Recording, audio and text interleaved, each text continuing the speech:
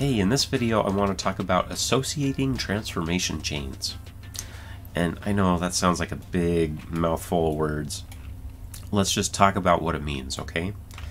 So right now I have, let's pretend I don't have them visible at the moment. I just click that hide controls. I'm going to click on the mouth on a swap that I know has deformers on it, and I'm going to show my current deformers. And I will see that I've got some deformers on here, and on 2, and on 6, okay? So what I want to do is, let's say that I wanted to rename this mouth. Maybe I don't like front HT06, maybe that doesn't make sense anymore. So I come through here in the timeline, and go Control D, and I decide, I don't need the T anymore. And I press OK. Hey, what happened to the deformers? They're not there anymore. Oh man, what's up? Don't worry, I'll show you what's going on. If I open up the transformation switch properties, I'm going to see that the first transformation chain is associated with a drawing called front HT01, and then HT02, and then HT06. But the problem is, I just renamed that thing. So I don't even have a swatch, or I don't even have a swap named front HT06 anymore. I got rid of the T. So watch what we can do to get this mouth to have deformers again. I have a few different options.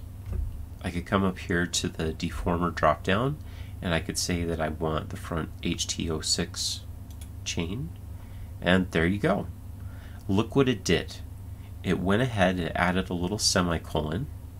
It put the new name that I just gave it into that list. So it says, this deformation chain, whenever a swap named this or this shows up, that deformation chain will show up with it. Now, I got rid of the HT06, right? I don't have that in here. So let's keep things nice and tidy and press delete, just so that nobody gets confused. And then I might go back through here and just rename the group to get rid of the T, and then maybe come up here and rename the chain to get rid of the T. So that is associating transformation chains with drawings, okay?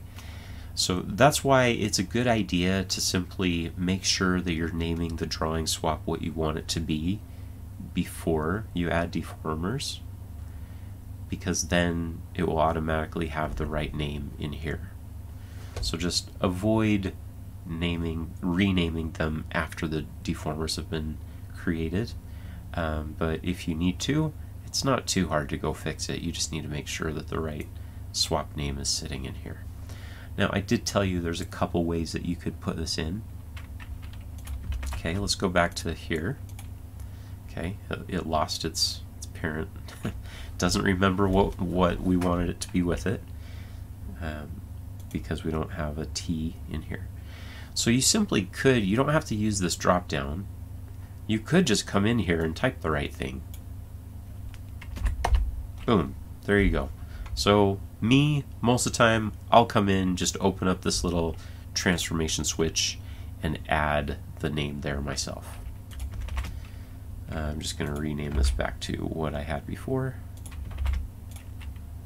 One other thing that I want you to be aware of that happened earlier in this course is whenever you create a new deformer, let me just head over here to the spot. Let's say that I wanted a deformer on this spot. Oops, I pressed plus. I didn't mean to press plus. Let's say I don't press plus. And I'm making a little envelope deformer.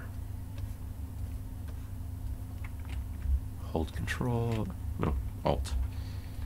Alright, and then if you were to look in here, there's no transformation switch set up like this. There's just a single chain in here.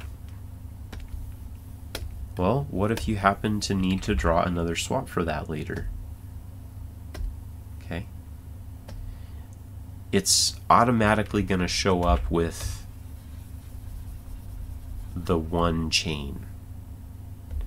And if you try to go to your rigging tool and press plus, sometimes this works and sometimes it doesn't. It did automatically make this transformation switch set up for us, but occasionally it doesn't, and in older versions of Harmony it didn't. And so that is the reason why I tell you, I'm going to press undo a bunch of times. Whenever you're creating a deformation chain, please click on this little plus, all right? Create new deformation chain.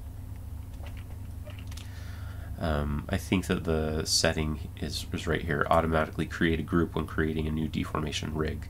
So maybe we don't have to click the plus anymore because of that button, but not every version of Harmony had that button.